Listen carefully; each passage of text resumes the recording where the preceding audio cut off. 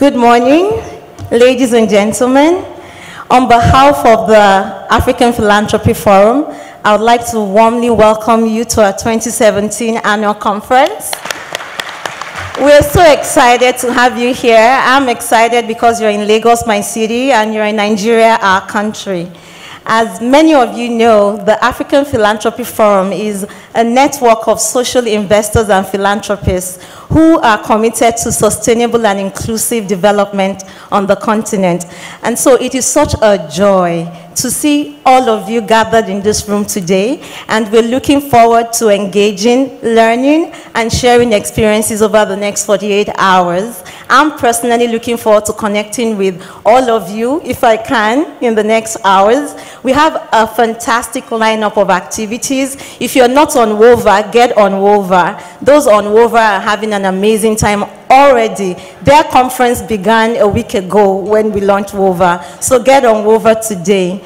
And to move straight into the conference, I would like to invite an amazing woman that I met about a year ago. And I've had the honor and pleasure to serve under her leadership in the past few months as we have worked to establish the African Philanthropy Forum as an independent entity on the African continent. Her commitment to the development of Africa is unwavering. Her tenacity is unbelievable. And for those of you who know her, you will agree with me that her passion is contagious. Ladies and gentlemen, I would like to warmly welcome the pioneer board chair of the African Philanthropy Forum, Mrs. Tsitsi Masiyiwa.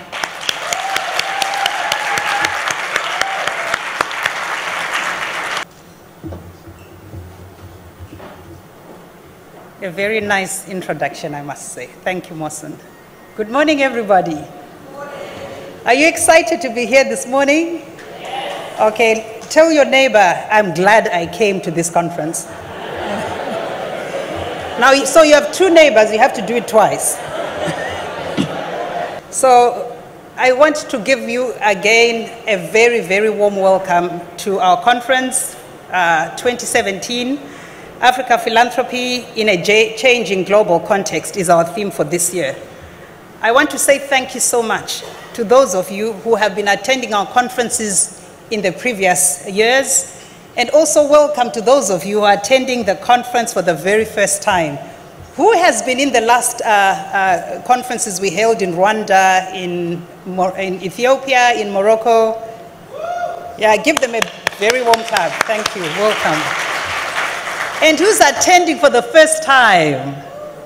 Woo! That's wonderful.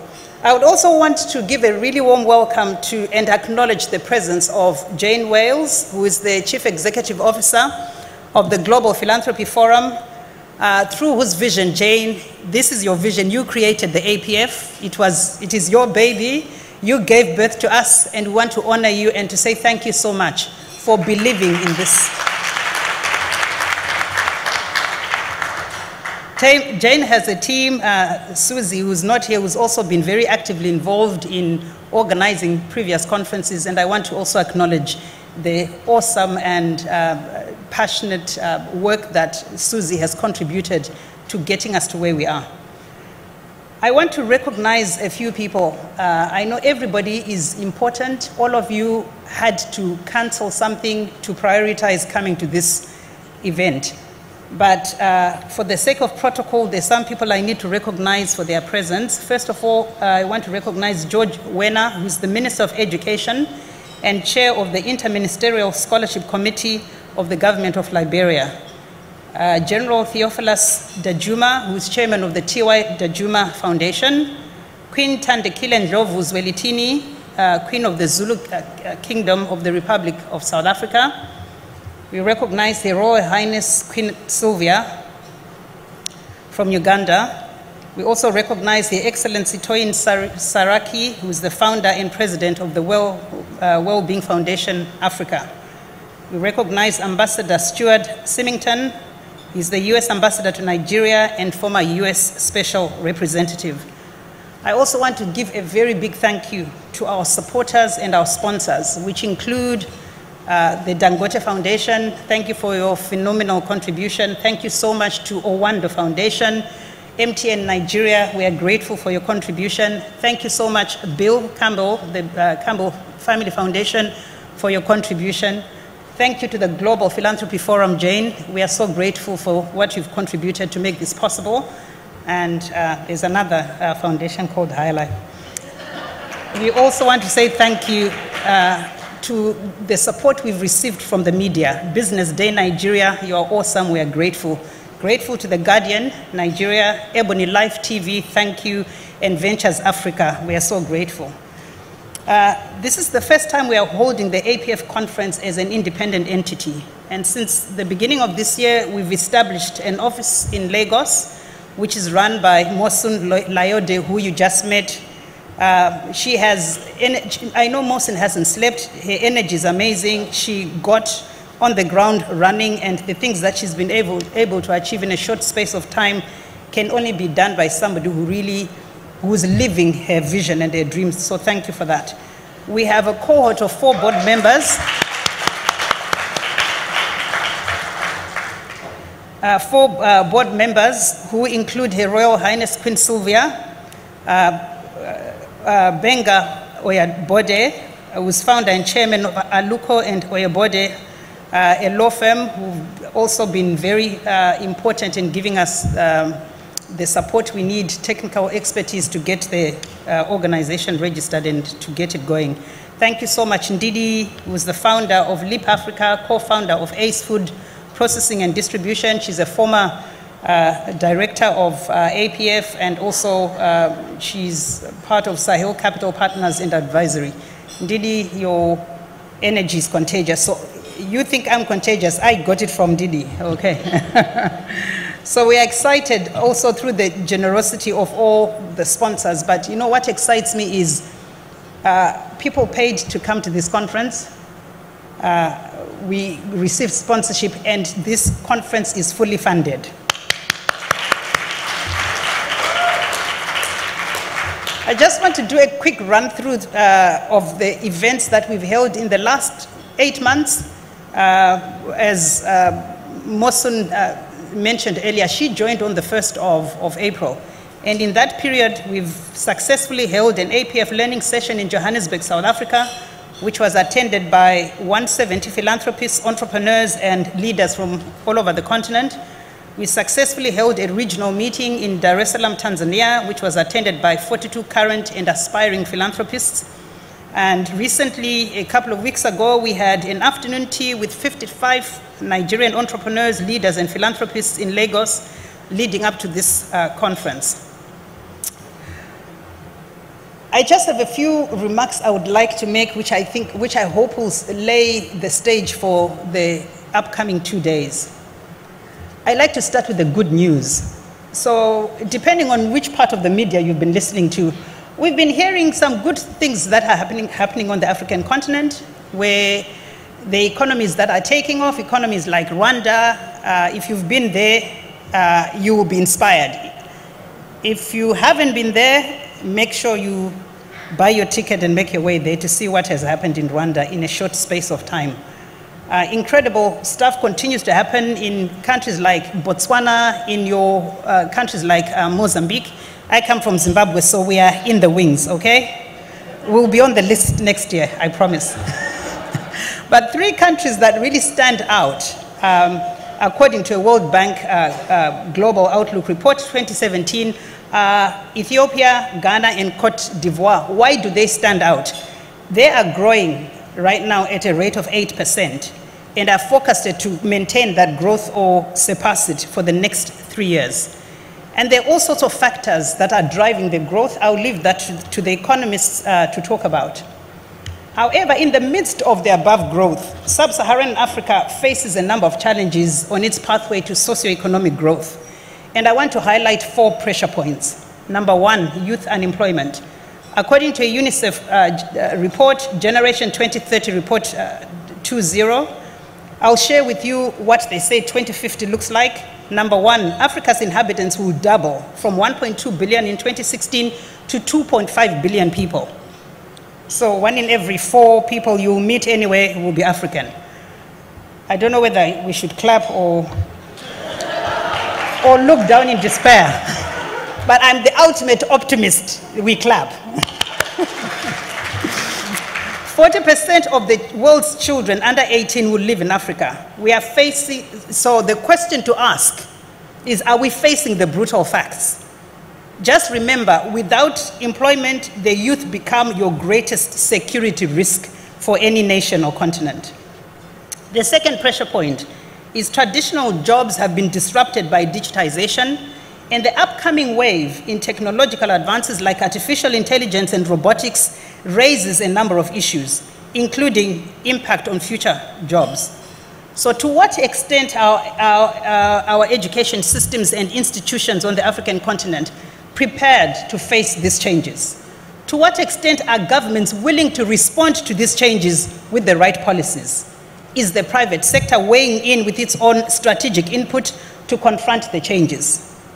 The third pressure point, slow economic growth. Sub-Saharan Africa's GDP per capita at constant 2005 prices was $1,036 in 2014 and growing at 1.4%.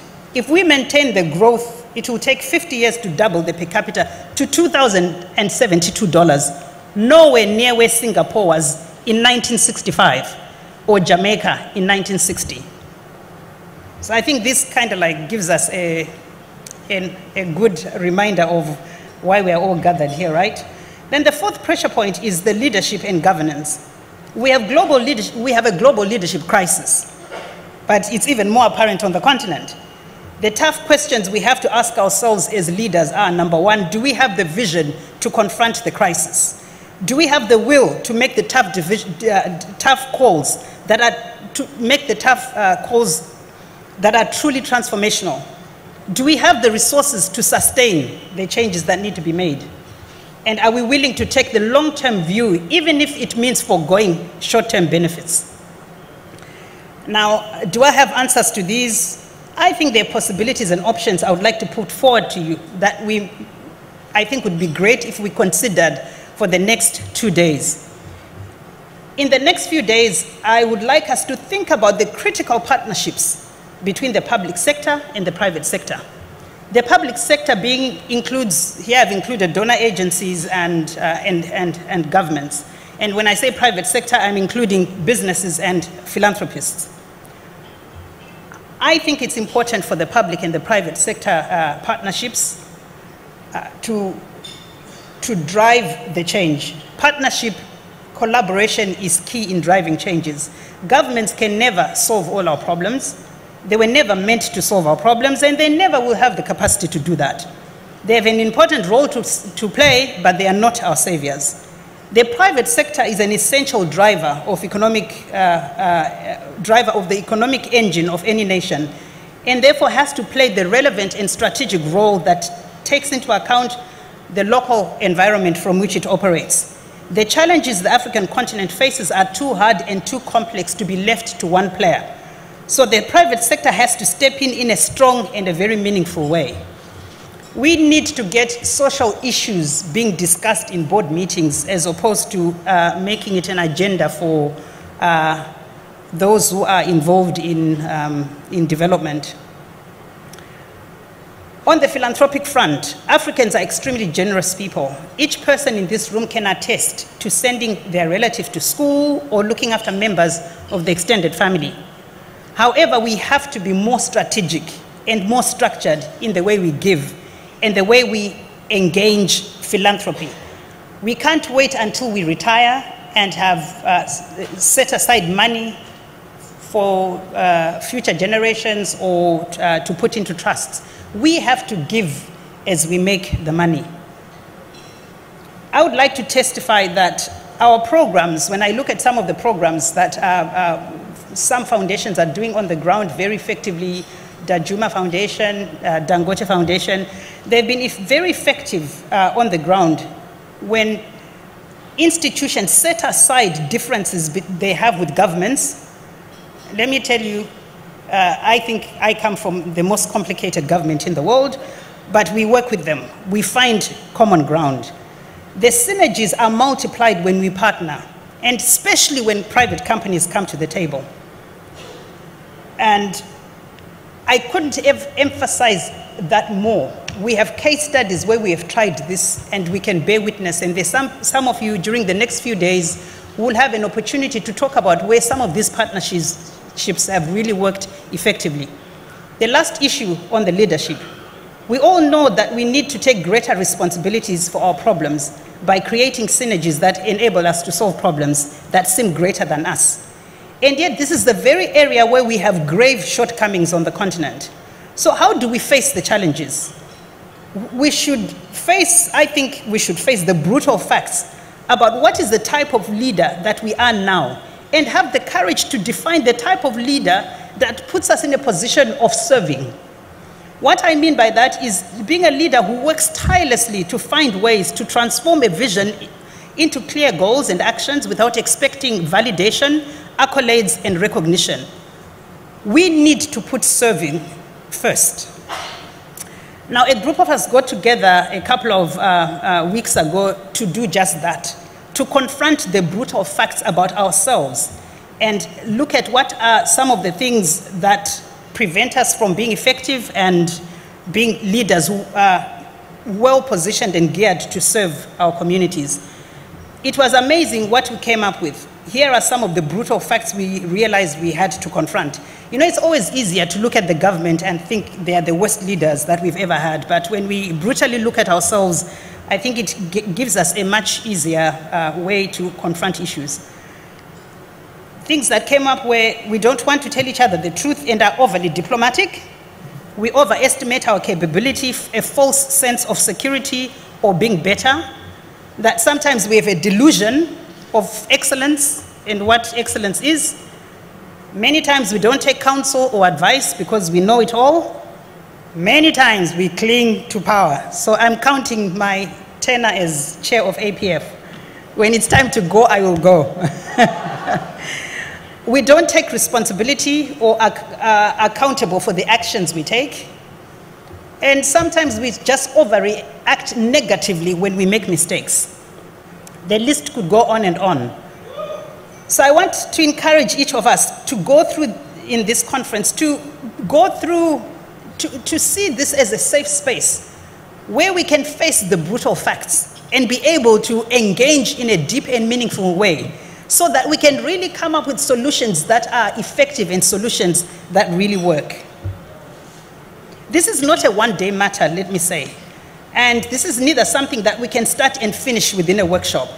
Instead, let this be the start of a journey which will lead us as philanthropists to become more humble as leaders and to be more committed, especially in a financial sense, to bringing real change to our continent.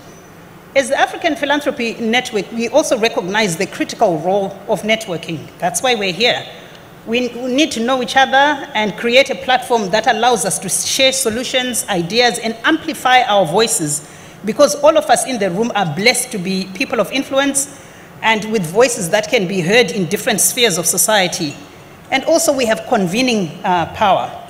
So I will ask you this morning to sit back and keep at the back of your mind just two things. How can you actively be part of this public-private sector partnership?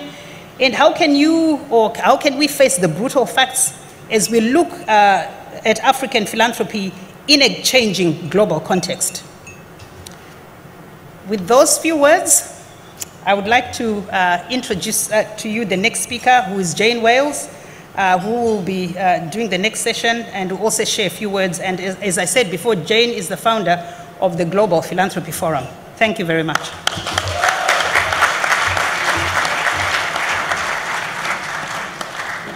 I'm really here to say congratulations. Congratulations to everyone in the room, to Mosun, to Tsitsi, to the full board for their extraordinary leadership and ability to make this happen. So I'm coming here from Arizona, which is not normally where I'm coming from. I was speaking at a conference there, and a woman came up to me and said, well, if you're leaving, are you going home to San Francisco? And I said, no, I'm going to Lagos, I'm going to Nigeria. And she said, oh my gosh, is that a beautiful spot? Is that where Fela Kuti sang? Is that where Adichie wrote from? Is that the Nigeria that this conference is about? And my response was, well, it's about Nigeria, but it's not only about Nigeria. It's about Africa. And so when I answer the question of what is it like, I have to find a word that covers every country, every culture of the African continent. And that was easy. The word is generosity. And it's that combination of generosity and strategy. It's the combination of generosity and strategy that the African Philanthropy Forum is betting upon. And it's a pretty good bet. And seeing all the folks that are in the room is a reminder of that. It's especially fun for me to be here because I see all these dear friends that I've known over the years. And it's so wonderful to travel this far and feel so much at home. Tsitsi, of course, that's Toyin Saraki, Queen Sylvia, Maima Belasaji is here, Zuera from Dangote, Mamadou, Muihaki, who made a bet on us early, as did Innocent of Ford Foundation, and Moki and Chinwe. Each of you has played a role along the way in guiding, inspiring, reinforcing the efforts of the leaders that are leading the APF today. So I want to thank you so much. I think all I should add is that this is a continent of tremendous riches, of tremendous brain power, and of tremendous social capital, and that may be the most important aspect. But it's also a continent with need, and that's a combination of the opportunity and the need that makes this so compelling. Now, most of you know what the Global Philanthropy Forum is, so I won't dwell on it. It's a learning network of philanthropists who are committed to international causes. And the most important aspect of this network are those in this room. Individuals have chosen to invest, to give, to volunteer in the place where they made their careers, made their wealth. And that decision couldn't be more important.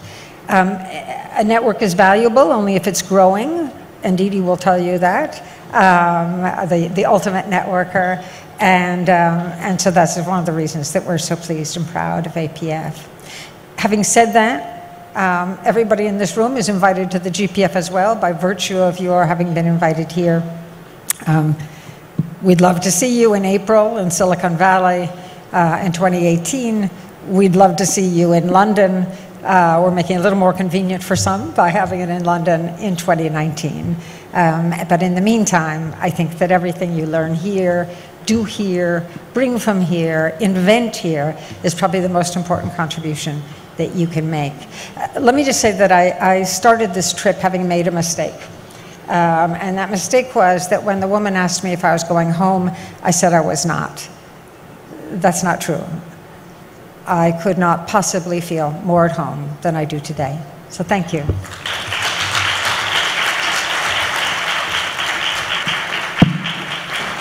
Thank you very much.